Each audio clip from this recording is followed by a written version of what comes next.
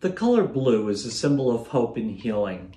The lighting of the blue candle today symbolizes light amidst the darkness of the crisis. It is lit to remind each of us as to why our individual contributions are so important in the fight against HIV and AIDS, as well as to serve as a reminder for us that hope is essential if we are to survive. I would like to ask all of you to join me in observing a moment of silence as we light our blue candle of hope in memory of those we have loved and lost in the AIDS crisis. May it also serve as a silent symbol of our commitment in the fight until a cure is discovered.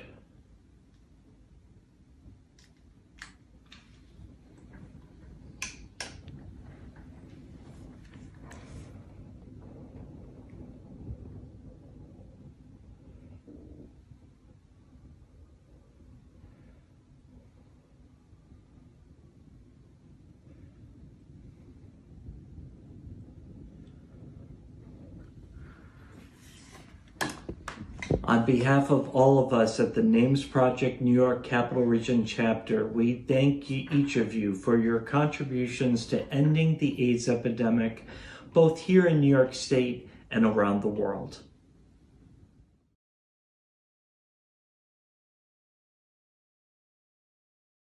Good morning. I'm Eric Adams, Mayor of New York City. I'm honored to join you today to commemorate World AIDS Day 2022. New York City has been on the front line of the HIV and AIDS epidemic, and we have been winning that fight. I am proud that New York City was the first fast-track city in the U.S. to reach UNAIDS 90-90-90 goals 2 years ahead of schedule. And as you'll hear later this morning, our groundbreaking efforts have produced real results. New HIV diagnoses in 2021 are down 23% since 2017 and down 73% since 2001. Internationally, the world is having a realistic discussion about the roadmap to end HIV forever. Let me say that again. In just one generation, we're talking about ending HIV forever. This is incredible progress, but we have more to do. Inequities continue to persist across many communities, including our Black and Latino communities. These inequalities have been made worse because of COVID-19. Too many communities and populations are being left behind. New York City take this responsibility seriously, and we are committed to doing everything in our power to reach our goal of ending the AIDS and HIV epidemic. Just last month, we signed onto the Sevilla Declaration, committing to place affected communities at the center of urban HIV responses. The Sevilla Declaration includes 10 commitments ranging from safeguarding the dignity and rights of communities affected by HIV to meeting the United Nations goals for community-led HIV responses. We have the responsibility to lead the way to defeat this epidemic. Our cities are in a unique position to mobilize communities, invest in targeted interventions, and dismantle the systems of oppression that put people at greater risk of HIV. I like to say that we cannot be detached spectators in the full contact sport called life. We can't just sit on the benches. We must get on the field and fight together. So today, we recommit to ending AIDS and HIV once and for all. Together, we can solve the greatest threats to our humanity.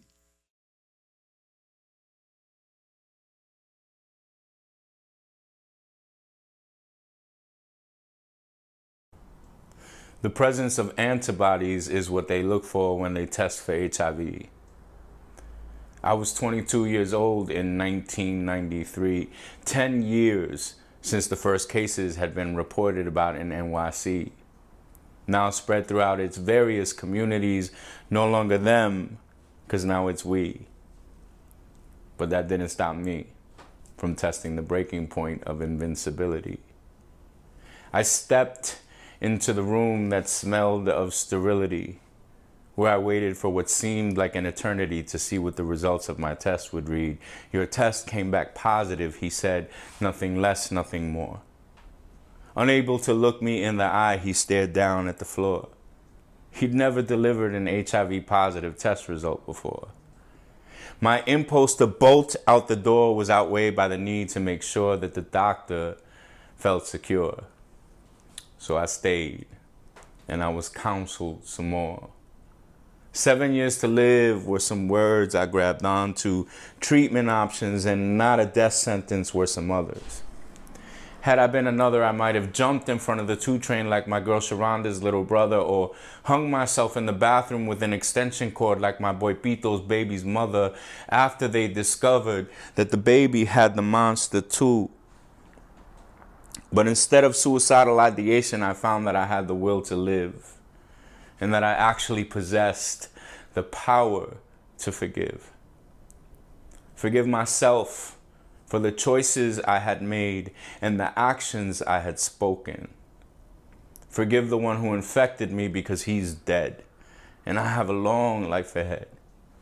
Forgive my mother for her ignorance and for her religious convictions which allow her to believe in a God whose answers to drug addiction and homosexuality are AIDS and HIV. Forgive the doctor for his contradictions, for his inaccurate depictions, for pushing mad prescriptions, for his 7-year prediction which caused me for some years to reside within my fear. It's been 29 years and I'm still here. It's been 29 years and I'm still here, and I'm not going anywhere anytime soon.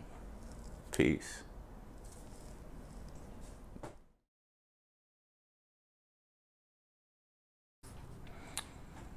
So the first one that comes to mind is Richard. I just want to say thank you.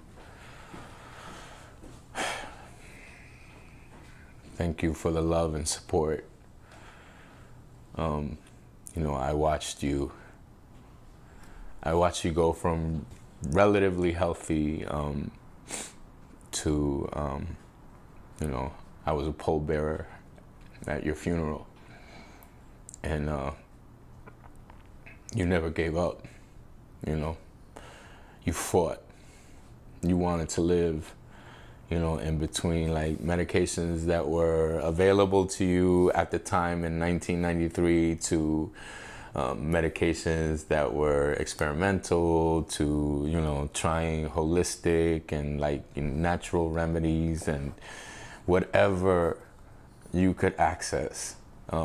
Because you wanted to live, you know, and at the same time being supportive of me while I was in the throes of just having come out and being rejected by my family. Like you became the father I never had in those 3 years, and so thank you for giving me paternal love and paternal energy and you know, while you were in the midst of your own struggle. So just thank you. I love you. I love you. I love you. And I feel you with me sometimes.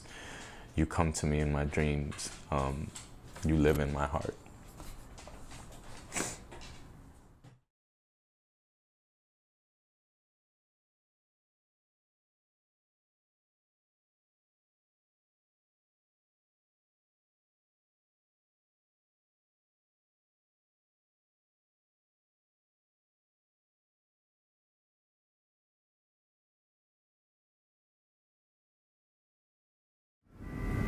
Good morning. Thank you for joining this morning's World AIDS Day 2022 citywide event. I'm Dr. Sarah Braunstein, Assistant Commissioner for the New York City Department of Health and Mental Hygiene's Bureau of Hepatitis, HIV, and Sexually Transmitted Infections. It's my distinct honor to share our latest HIV surveillance data showing continued progress toward ending the epidemic in New York City. According to our 2021 HIV Surveillance Annual Report released this week, 1,594 people were newly diagnosed with HIV in New York City in 2021, up 14% from 2020, but down 23% since 2017, and down 73% since 2001.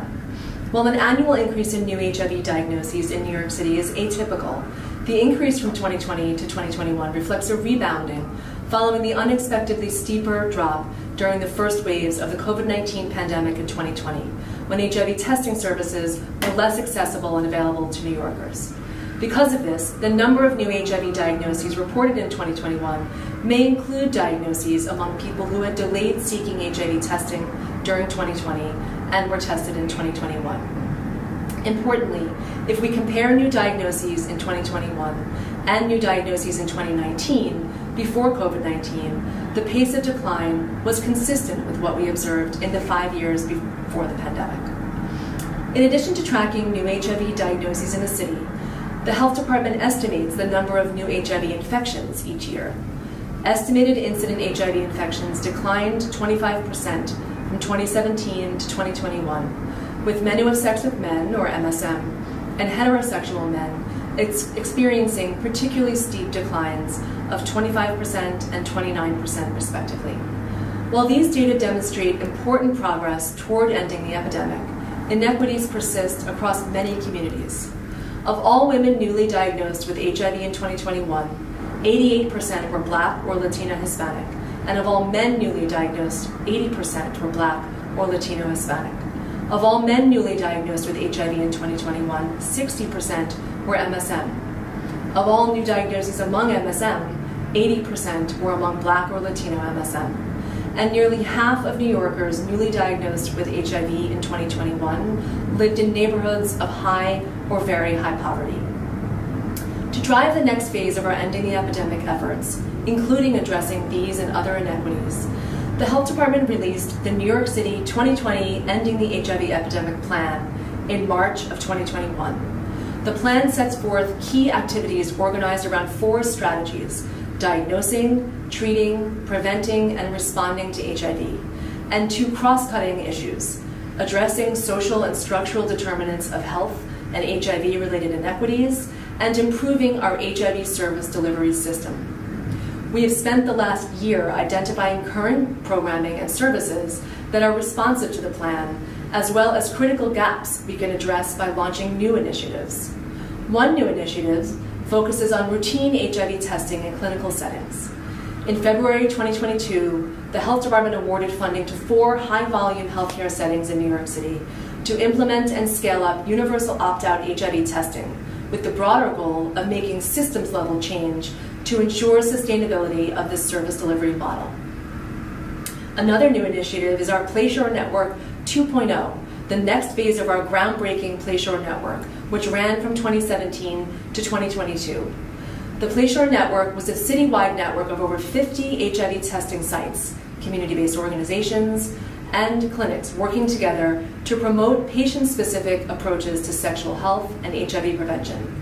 As the 5-year initiative came to a close, we solicited feedback from providers and community partners on how to improve upon the PlaySure Network model and optimize its impact. Feedback we received emphasized the importance of using a human-centered design approach, strengthening health systems, focusing on equity, and rooting this work in the principle that inequities in HIV incidence and health outcomes are in large part due to the structural racism, sexism, homophobia, transphobia, and other systems of oppression that affect HIV prevention and care and health systems more broadly. With this feedback in mind, in March of 2022, the Health Department launched the PlaySure Network 2.0, a multi-million-dollar initiative to support agencies to deliver a comprehensive health package of HIV services using an equity-focused, client-centered, one-stop-shop model. Currently, 18 agencies in New York City receive funding to deliver HIV testing, PrEP and emergency PEP, immediate HIV treatment and HIV primary care, STI testing and treatment, outreach and navigation services, and mental health, substance use, and other supportive services, all with a special emphasis on reducing stigma and inequities. 1 year ago, during our World AIDS Day 2021 citywide event, I spoke about the 40-year anniversary of the first CDC reports of what we would come to know as AIDS. I spoke early about New York Times coverage of the, quote, rare cancer seen in 41 homosexuals and the, quote, new homosexual disorder worrying health officials. I spoke about the fear and confusion around how AIDS were transmitted and who was at risk, and about how labeling AIDS a, quote, gay disease had led to homophobia and other identity-based stigma and discrimination. 41 years later, a new public health crisis emerged, and with it, many of the same challenges we faced during those early days of the AIDS epidemic. The first case of monkeypox, or MPV, was detected in New York City in May of 2022. By the end of August, over 3,200 people in New York City had been diagnosed with MPV, accounting for over 15% of all diagnoses in the US. Despite early challenges, including a global vaccine shortage, we mobilized to build a citywide response. We disseminated prevention information, declared a public health emergency to allow the city to take swifter action to curb the outbreak, and partnered with providers and community members to develop a robust community engagement and outreach strategy. All summer, we were at Pride events, at clubs, bars, and circuit parties, at health fairs and town halls, distributing educational materials and safer sex products, and helping people make vaccination appointments for MPV. We worked with CBOs to ensure their clients had access to MPV prevention information and vaccination appointments. And in August of 2022, we awarded $5 million to 28 CBOs to promote vaccination with a focus on LGBTQ people and people of color. By the end of October, New York City had administered over 148,300 MPV vaccinations. MPV cases had fallen from more than 70 per day in July to around 5 per day in October. This incredible success is a direct result of focused action and partnership by the health department, state and federal partners, healthcare providers, and critically, community members and advocates. We leveraged existing HIV community partnerships and infrastructure and applied the lessons learned from HIV, including developing a public health response that is rooted in equity and that meets people where they are. MPV provided yet another reminder of the power of working collectively, of our responsibility to optimize public health for those who need it most, to holistically and meaningfully assess marginalized communities' needs, to make sure they have a seat at the table, and that we remain committed to transparency and accountability. We are energized and emboldened to apply these recent lessons to the next phase of our efforts to end the HIV epidemic in New York City. I hope you share our enthusiasm for what comes next.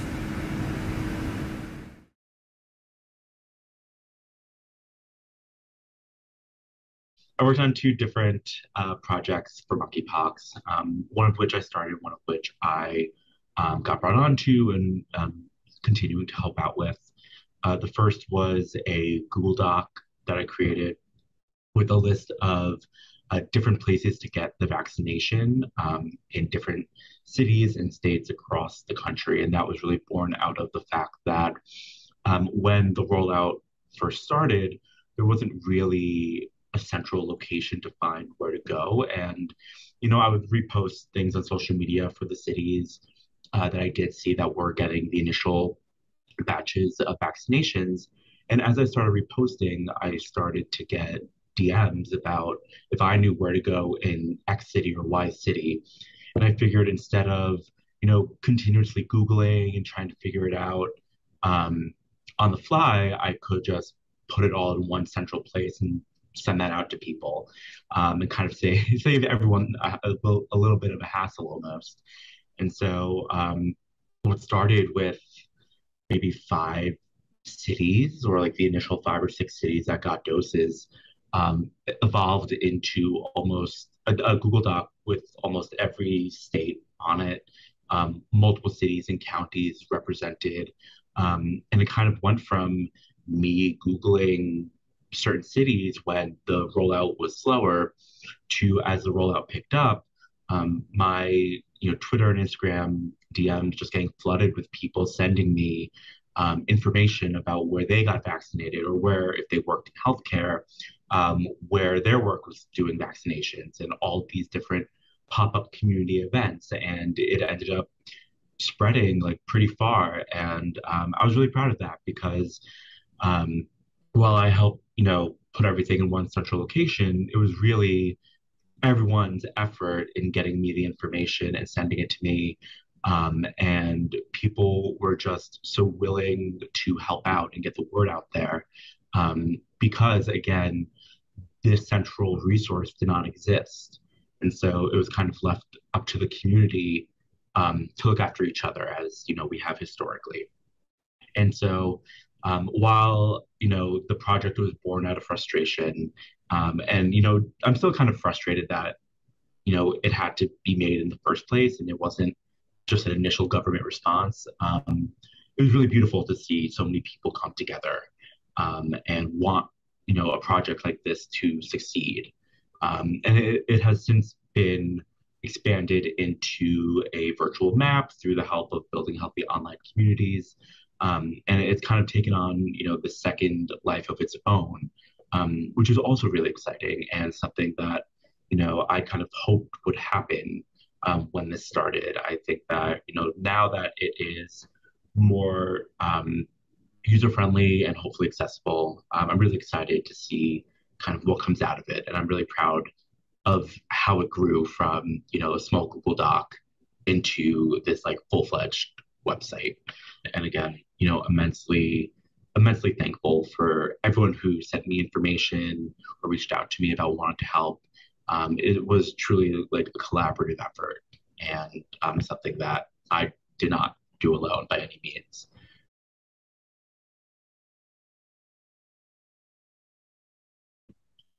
So I'd like to thank you, my participants who took part in my master's thesis a couple of years ago, for being so open and vulnerable with your experiences with disclosing your Sarah status to sexual partners. And I'm incredibly grateful for the vulnerability and your honesty, and trusting me with being able to take your stories and take what you talked about in our interviews and condense it together to bring something into the world.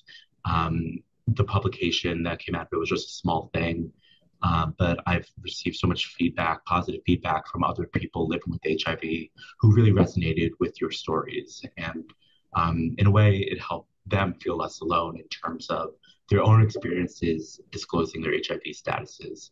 And so I know that that's an immensely personal thing, and I'm forever grateful that you trusted me to be on the receiving end of your stories and your histories.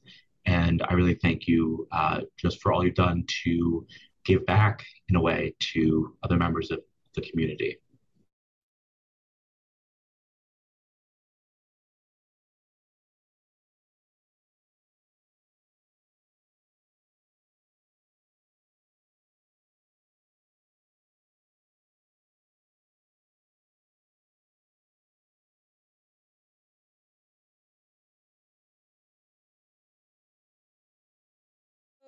I am a clinical consultant to Kellen Lord. I was previously an employee, a provider on salary, and I kind of recently had reduced my time, my hours to take care of other family-related things. But I think because of that, I was in a position to be more available, since a lot of the providers who had to come to the response to MPV had full patient panels and were overwhelmed. And so what Asa Radix did was pretty genius. He got a call from Asa who said, we're assembling this team, and my role at Kellen Lord is I am the clinical liver consultant because I've done a lot of work with Hep C. So I organized a team to make sure that Hep C is treated at each site in an equitable way, and that we're not missing cases, and that we have a system to discuss each case that comes through and to get them treated as soon as possible. I was honored when Asa called, but I was also sort of overwhelmed, feeling like I don't really know a lot about this, and I haven't been in clinic seeing it. But it was really, I think, actually looking back, a really smart thing to do because I could be a behind the scenes remote person. So I called Allie, who was the clinical research director, and said, I think we need some kind of workflow. And the next day, Allie had created this whole workflow and it was circulated. So who do you call? What's the process? The logistics of how do you organize around, especially an investigational medication that's coming from the national stockpile. And I think that also the clinicians wanted to prescribe it to everyone, but we also realized we needed to prioritize the sickest or the most at risk as we figured out how to streamline the process and make sure the ones with at risk for most progression would be tended to, kind of prioritize. So I think that was tricky too. I think it was super successful at Kellenlord because of primarily because of good collaboration. I think the only way that we could pivot when we needed to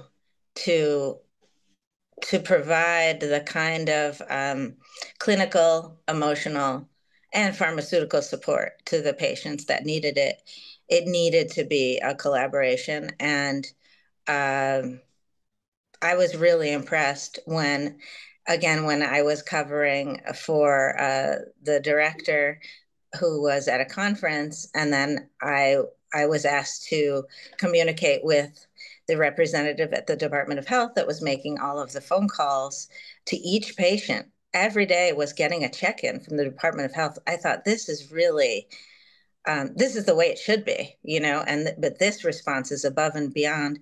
And the patients truly, when I spoke with them, really appreciated it. I got a lot of messages of gratitude and, feeling that they had received the empathy that they needed throughout this painful, disfiguring process was so important to them. For our patients, that on another deeper level was really impacting them and what they may have experienced trauma from, HIV and the older generation, the AIDS, beginning of AIDS. In order to get people the TPOXX in a timely fashion, there was a lot of communication and some pass off that needed to happen. And sometimes patients could not be at their own domicile to receive it for whatever reason. So we did. One day we had, I think, I felt was the most beautiful demonstration of collaboration when we had the Department of Health representative communicating with our outreach team and our providers about how to get this single patient his TPOXX handed off at Kellenlord, because he had a lot of stigma in his family. He didn't want them to know he had monkeypox. And so he didn't want it to go to his house. So this was a great way. And also the Pharmex, the pharmacy was involved. I spoke with Pharmex, they'll be here at 2. And I remember we were all stressed because we were trying to make sure the patient got there, the medication got there, and the pass-off occurred. But that was a group of caring individuals from different, different organizations all coming together in real time. That was so beautiful. And that's just one anecdote. So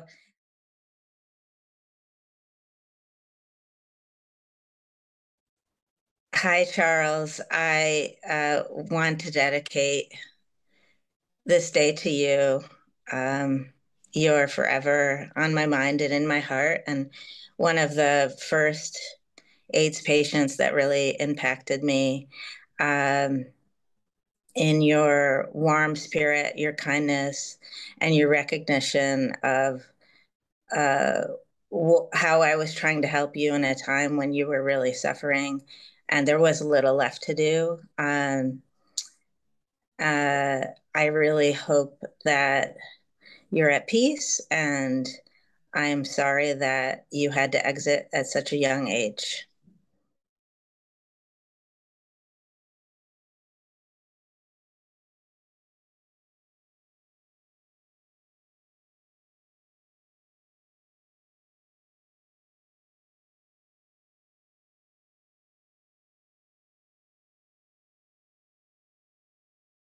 Like a series of poems that's inspired by Robert Gober, who's thinking about HIV/AIDS and people he's lost.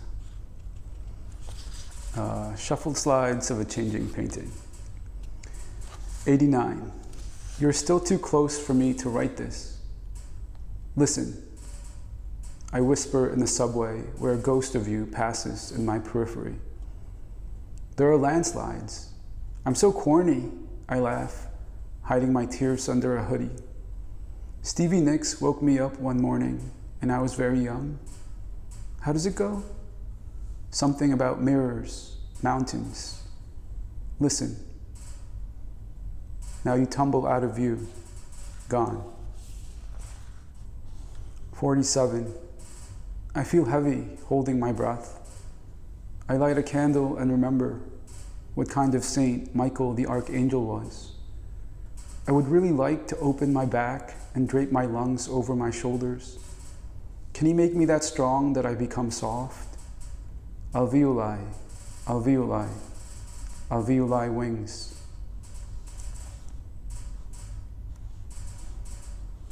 12. Mama immigrated to New York by herself. Whiling away the days until my father could join her, she dreamed each passing plane was the one carrying him to JFK. 34. The wallpapers in the museum are loud with images that defy and demand language. Sometimes I feel like a white man, and then this is some other queer's loss, by which I think I mean I am tired. I've grown skilled in cruising for my story where my story does not exist.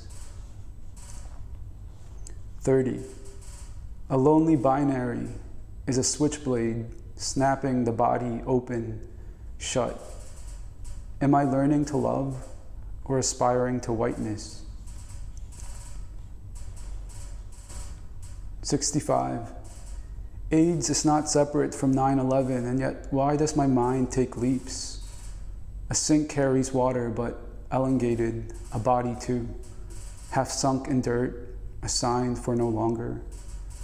And just a few floors above us, Matisse's The Red Studio, painted in 1911, compels one's eyes to enter what is otherwise a flat surface, and haptically to behold a chair drawn this way, a clock.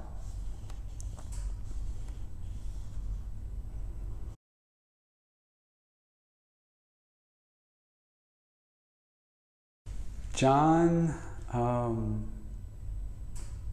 thank you for sharing your stories with me, and I feel like stories about surviving HIV and AIDS and creating through those struggles and how you formed connections and friendships, even when you felt like that there wasn't hope, I think.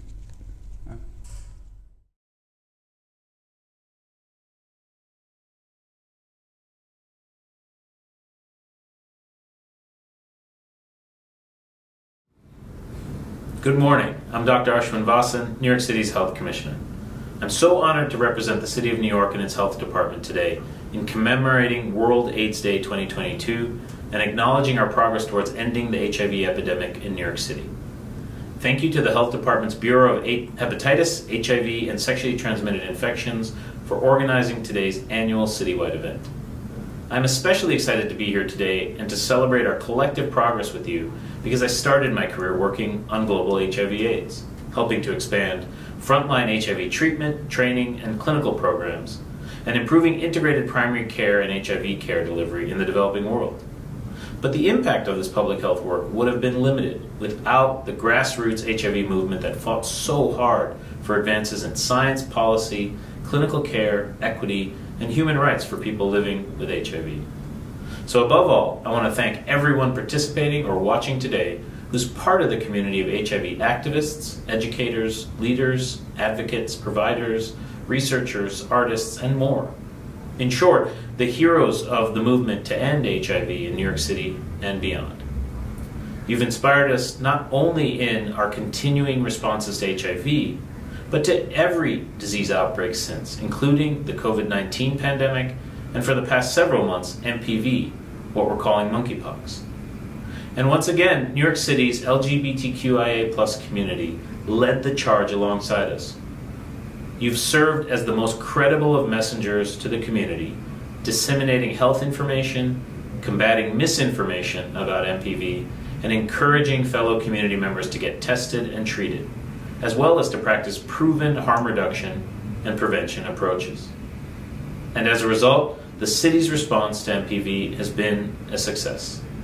Even with our share of setbacks and an unforced error or two, we managed to act quickly, widely, and effectively enough to turn the tide and to prevent a wider epidemic.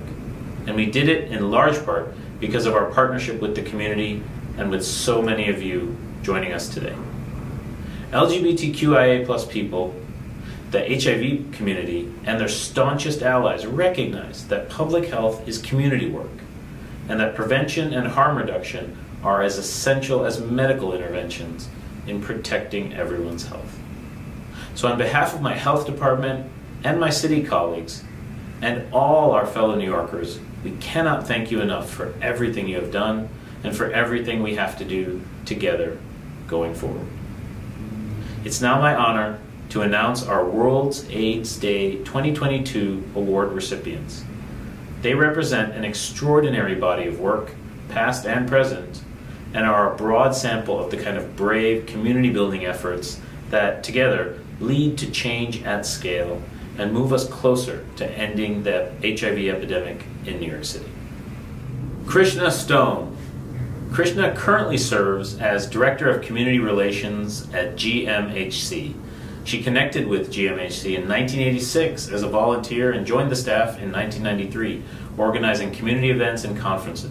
For 8 years, Krishna co-coordinated the planning and implementation of World AIDS Day citywide events, leading a diverse coalition of End AIDS NY members and city, state, health department stakeholders, and ensuring high standards of success across venues and communities. Mika DeRue. Mika DeRue started her work with HIV in the 1990s, volunteering for many years before joining Housing Works, where she oversaw the communication strategy for the agency's policy initiatives and spearheaded coalition building efforts. For 5 years, Mika joined Krishna in co-coordinating the planning and implementation of World AIDS Day citywide events. She's currently Managing Director of Communications and Marketing at The Door, a comprehensive youth development services organization.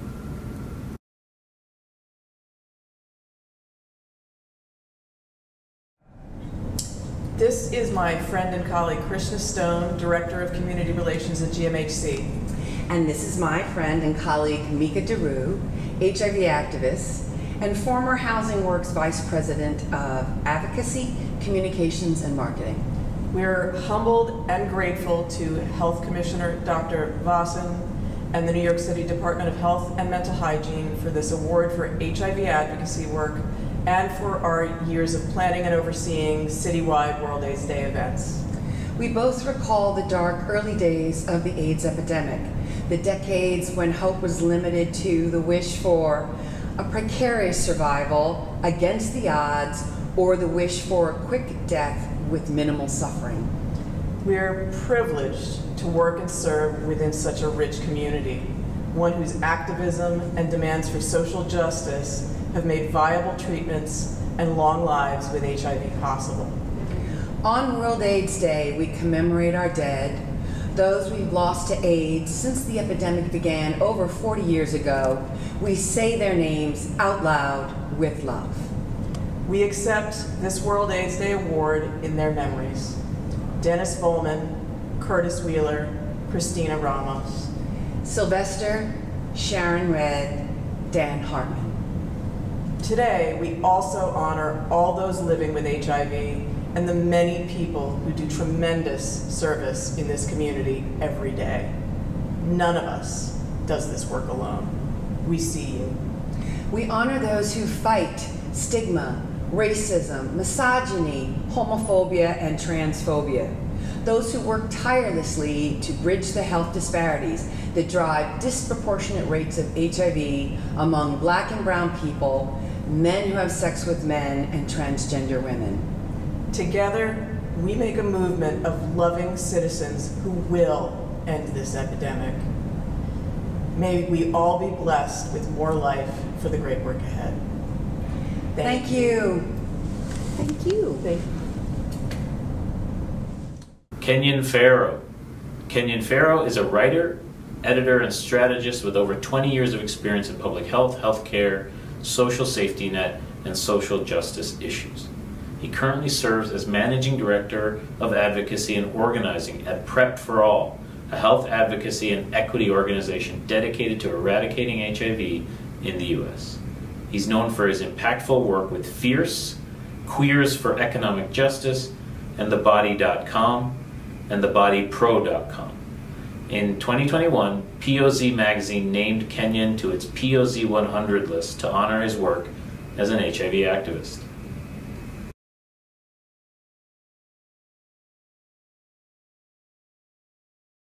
Hey everybody, I'm Kenyon Farrow, and I just want to say thank you so much to the staff at the New York City Department of Health and Mental Hygiene for one, honoring my work on this World AIDS Day, but also just for your work. I know the last 3 years have been particularly difficult as we've dealt with a lot of competing interests, right? One, just maintaining the programs and services that the city offers to its residents, but also, in the wake of COVID-19 and then the monkeypox outbreak, all of which has, made our work, whether as advocates outside, like myself, or you as staff, really difficult. And so I wanted to say thank you really from the bottom of my heart for honoring my work, whether it's been on PrEP access issues or the New York City or New York State in the HIV epidemic work. But I also want to just honor the fact that I know that the last couple of years, there's been so many people who've done so many amazing things that they didn't think that they could do or would do, given the state of infectious disease outbreaks in the world. And it's really an honor for me to be honored by you, what I consider to be one of the best public health departments in the country, for my work in this arena. So thank you so much for the award. Thank you so much for your work, and hopefully we will continue to press on together in 2023. Thank you.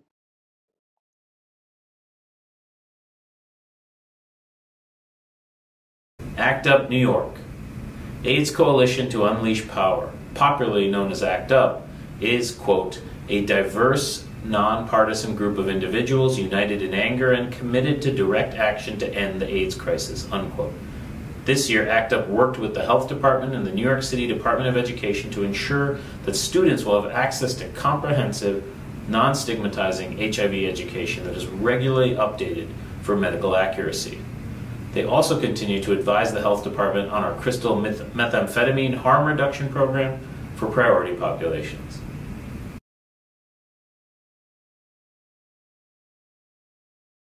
One of the biggest obstacles to stopping HIV is that the school and workplace lessons Americans rely on are rarely updated, causing mistrust. But what if we legally ensured HIV lessons were consistent and medically accurate? One possible method is having health department experts routinely check other agencies' HIV info. This model is durable, replicable, nonpartisan, and cost-effective. Every city in America can ask its health department to do this. The City Council Working Group of ACT UP thanks the DOHMH for this award, and for taking steps to make our vision of routine medical accuracy updates a reality. We hope New York City is just the beginning, and other cities across the country will be inspired to try similar models, because all Americans deserve medically accurate HIV information in their schools and workplaces.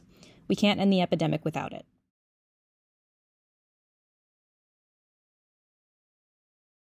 Apicha Community Health. Apicha Community Health Center provides quality care and support services to New Yorkers, especially medically underserved communities. Apicha has been a leader in local and state efforts to end the HIV epidemic, advocating for the communities it serves and for preserving New York's healthcare safety net. Apicha has played a critical role in our MPV response, educating the community and linking clients to vaccination and treatment. Apicha has been actively engaged in the city's response to anti-Asian hate attacks.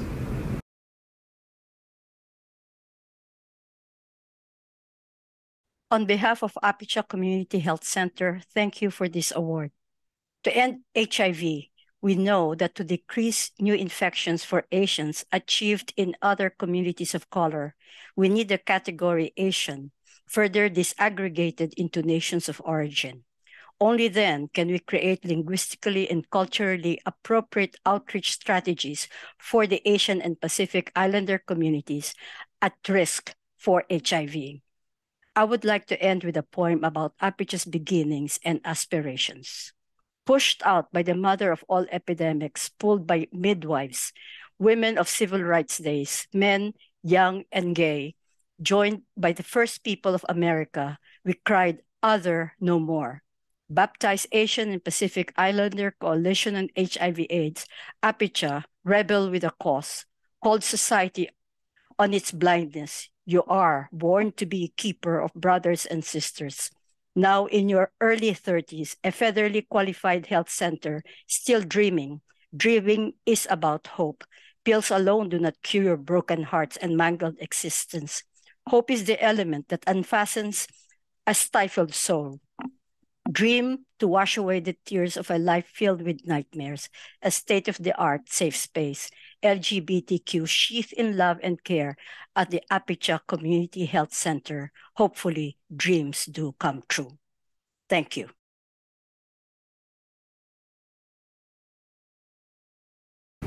La Nueva Esperanza. La Nueva Esperanza provides food and nutrition services to Black and Brown and Latino people in Brooklyn living with HIV in English and Spanish. They provide congregate and home-delivered meals and nutrition counseling and education, and support clients in accessing benefits and housing support. The team goes above and beyond to provide culturally competent services that acknowledge clients' diverse beliefs, values, and backgrounds.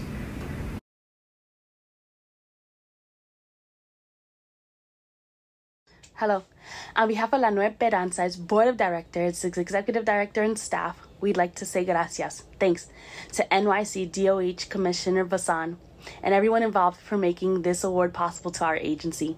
Commissioner Vasan, Guadalupe Plummer, Brian Mazzell, Graham Harriman, and many others, thanks for believing in us.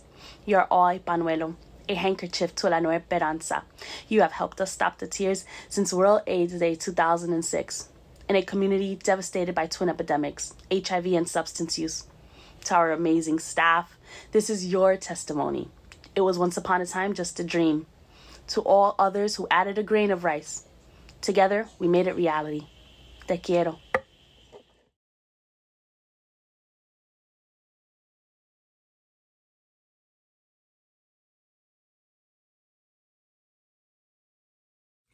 I want to take a moment to thank the New York City Health Department and the Commissioner of the New York City Health Department for this acknowledgement of our work and how excited we are to receive this award, especially after opening the first 2 OPCs in the country in our partnership with the Health Department.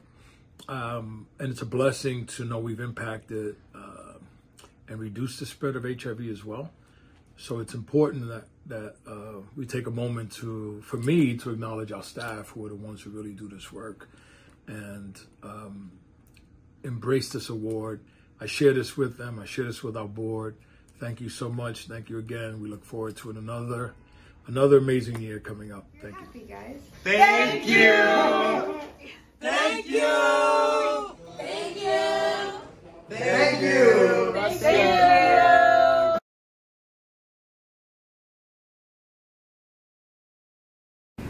OnPoint NYC. OnPoint NYC operates 2 overdose prevention centers located within syringe service programs in East Harlem and in Washington Heights. The sites offer health and wellness services, supportive services, and harm reduction education and outreach. OnPoint NYC's nation-leading historic efforts to improve the health and safety of people who use drugs exemplifies New York City's commitment to forward-thinking public health programming and services.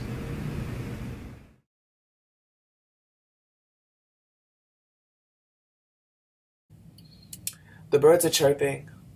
Baby says maybe, perhaps it means the rain is done. Many I speak to feel like the earth is healing herself. Nia says she's purging and we're all a part of it. The sound of odd laughter or distant exchange, depending on the weather, depending on the day, are the more pleasant sounds that may cut through contaminated air and echo and wave, wave, wave, wave, wave, wave. Don't shake. Those moments are seldom. It's mostly quiet humming now. More frequent are the sirens, even when chatting with friends and family. All this digital video correspondence is starting to make me feel unreal, like life is unreal. I hear the sirens in their backgrounds, in the distance, on Zooms, in this distancing. At first, it feels like regular, everyday New York City noise, but that's during the day, I guess. At night, the streets are empty enough for ambulances to pass through without ever blaring a siren, so that all I see from the street window are emergency lights. I think I'm finally getting used to the true sight of red, white, and blue as we wait for governments to send capital, trusting systems who've done us wrong for so long. It feels backwards to do more. My anxiety is so high lately. I'll think I got something stuck in my throat.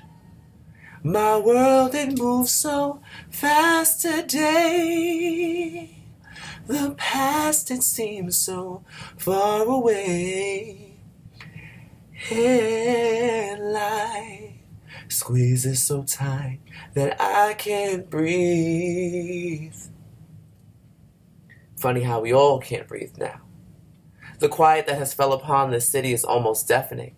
How desolate it feels to no longer be busy, no longer be doing the most for the least, no more skipping meals, no more overworking, overcharging, overpaying, convening, parlaying, no more hanging out without a doubt that you will go home when you want to think our previous reality is now a mere dream.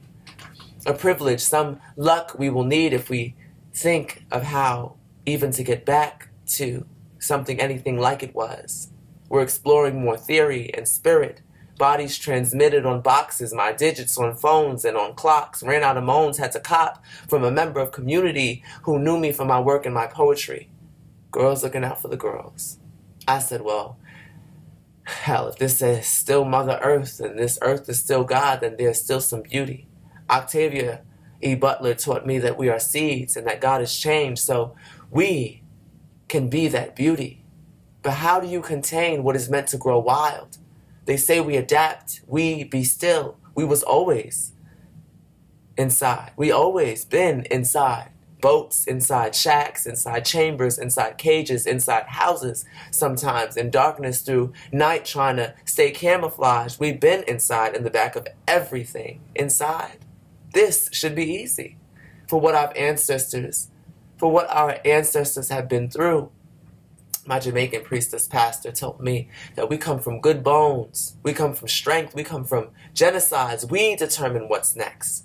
Sometimes I find myself in the fridge forgetting what I opened it for, dazing, my mind in 20 places.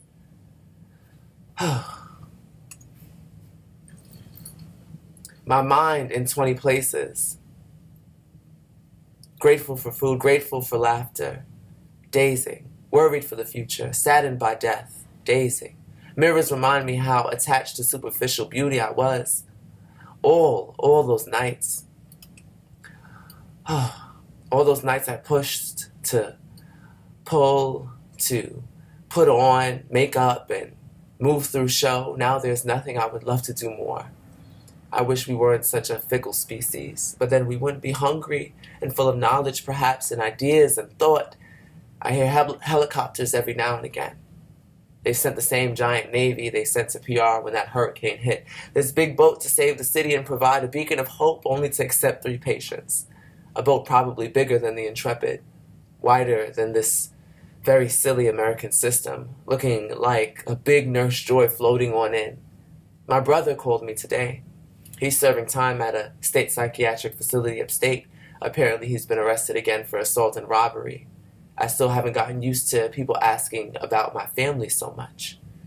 It's such a touchy subject, though I'm grateful for the sentiment. As we lose so many of our elders, I've gotten so much better at not crying.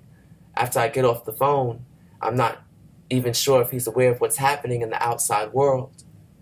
As long as they're alive, I will say they're fine, my brothers. I have hope that I will teach again. So to my brothers, know this femme cannot help you today. For better or worse, I must stand away because everything I had feels halted, dismayed.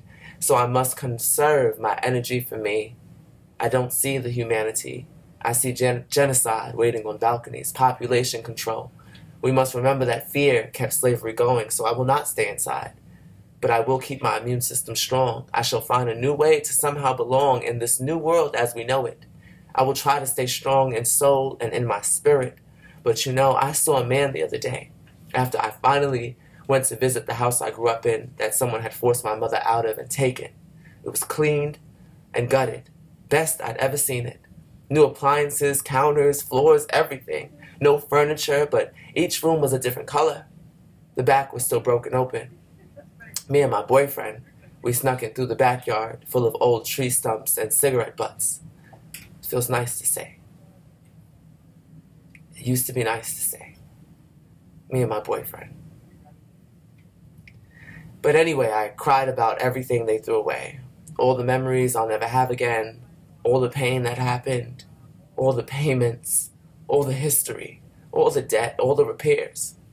And we walked up Aqueduct through and through.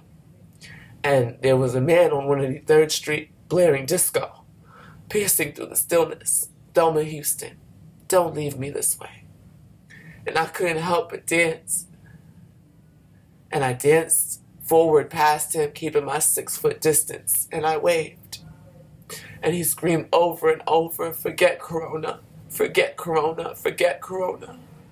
That's right, you dance. And we watched each other a while. He watched me as I danced away toward Fordham, looking backward at him play. Because all we could do was watch. It's like we wanted to touch because all we could do was watch. And not in a sexual way, just an embrace or a hug. Like we wanted to tell each other it's going to be all right. Or like we wanted to tell each other it's always been all right. Because we always been inside. Or like we just wanted to spin or bump or high five. Or maybe he did want to kiss me. Because maybe he hadn't kissed anyone in so long. Maybe he did want to hug me. Because maybe he hadn't hugged anyone in so long. I don't want to spend the rest of my life finding new ways to feel freedom after our ancestors fought so hard for it.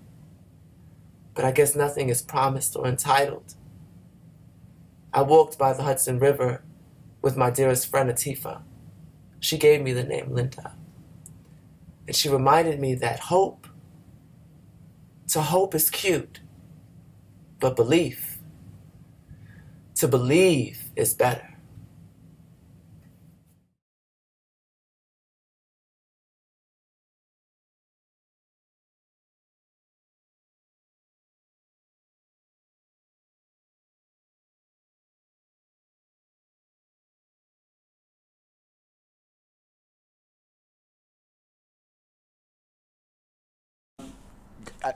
I have been in the Department of Health almost 18 years, and I have seen a lot of changes. And one of the things that I really had always loved about working there is that I feel like there is always a lot of people that have a lot of dedication, that have a lot of love for the job.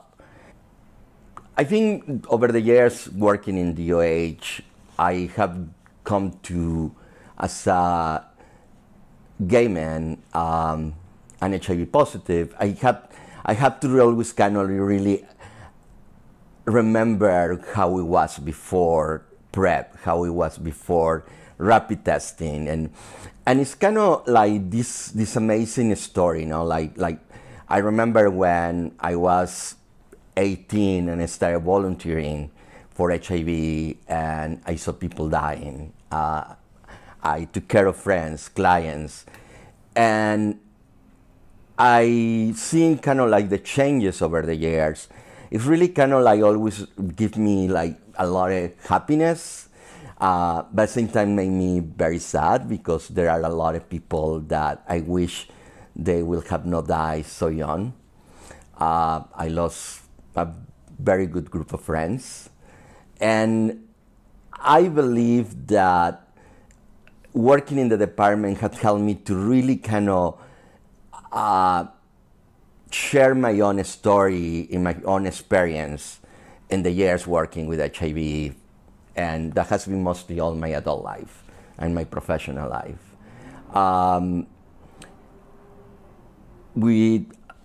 One of the most important parts for me is like the opportunity to work with a lot of the young people in the office. I feel like I had been given the gift to kind of like interact with them, learn with them, and at the same time share some of my own experiences. And I think that is something that I value very much. In my life, always has been this interaction between trying to be in a world where sometimes as an immigrant it's not easy to find a place that really see you as the whole person.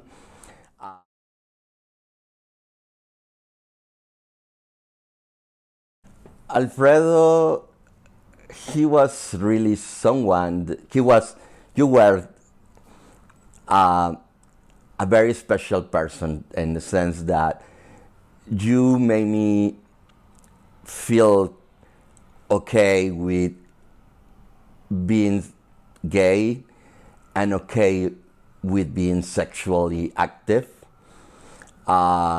You helped me to kind of understand that AIDS was not, at that time, it didn't really have to be the end of my sex life, or I didn't have to live my life always afraid. And you always push me to kind of find something new that explore, and always told me that you've always told me that I couldn't approach life with fear. Fear couldn't control my life.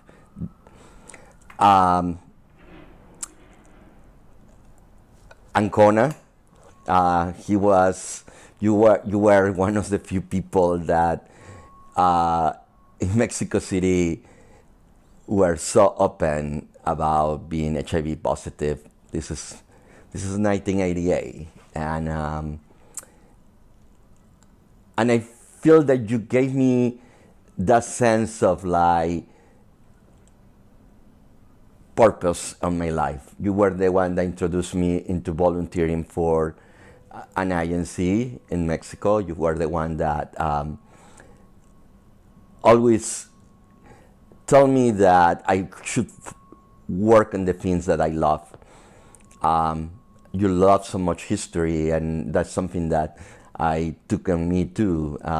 You gave me much about that, and I'm sorry that I was not there when you left this world. But the two of you have been maybe the people that more has influenced my life.